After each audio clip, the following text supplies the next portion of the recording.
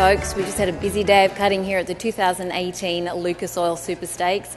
To finish off the day, we had the limited non-pro classic final. That was taken out by Chelsea Tatum. Congratulations to you, Chelsea. Thank you.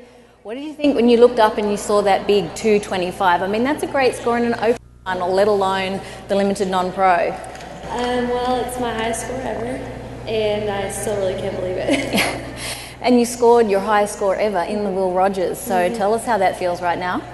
Well, I've been showing here since I was in the pretty much junior youth, so it's really awesome. It's just unbelievable, honestly. So you must feel a little bit at home here if you've been showing here for a long time. Yeah, but it's just as intimidating now as it was in the youth. So it was actually, it was a high standard final. There was a 222 to beat, another good score. What was your plan to do that? Well, I just wanted to get my horse shown, cut clean, and honestly just get through it. And it just kind of happened, and it just kind of built. My run just really built. It did. Can you describe that run to us? Do you remember your 3 cows? Sort of.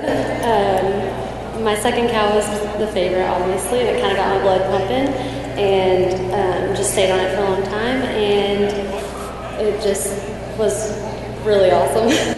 Can you describe to us that feeling you had while you were in that saddle?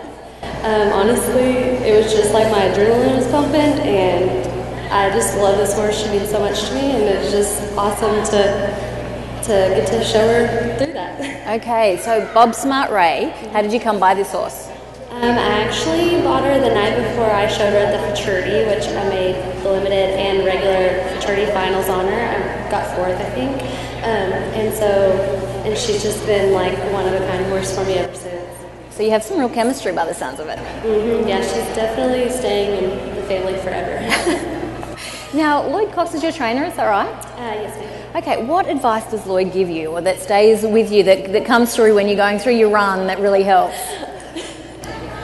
Well, him and Clay are really awesome about talking to me and making sure that I have the right cows, and mainly this show has been to kick and be more aggressive and just smooth cuts. Okay, so what's next for you? Well, she's close to 100, so we have the regular non-pro finals later this week, and then probably the BI. I'm just trying to get her to 100. Okay, you've won 9,000 tonight, so that will help boost yours as well. I think you've won, what, 68,000, is that right? Probably almost as much as she has. So is this your biggest check so far? Well, maybe, yeah, I don't really know. Don't keep track of it too much? The Futurity definitely was. It was awesome, so that was a really fun thing. She's just been fun ever since we made finals, and she's just taken care of me really well. I think she's telling you she's done. She wants to go home. Yeah, she is definitely very, she's not shy about her feelings.